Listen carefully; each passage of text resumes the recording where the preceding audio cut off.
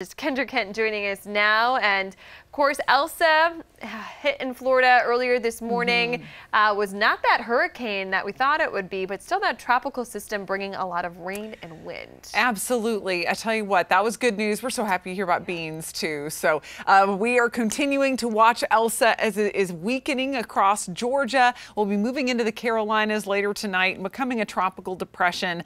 It will basically skirt right by the upstate, but it'll be just south of us, meaning that we won't get the brunt of the worst effects from it. We won't see the heaviest rain or the strongest of the wind. By the time we get into Thursday afternoon, it should be a tropical depression in North Carolina. So as for Elsa's local impact, spotty rain through this evening and tonight, pockets of heavy rain early Thursday, and then breezy winds as we go through the entire day as the system basically pulls away from us. I want to show you where we're expecting some of the heaviest rain, and it will be in the southeastern portion of the area. Basically, the closer you are to that center of circulation, the heavier the downpours will be. And this will mainly be during Thursday morning from about 6 to 10 a.m. Of course, you can check in on the morning news from 4:30 to 9 a.m. and then again on the 4 and 5 and 6 o'clock newscasts, and download the Fox Carolina app.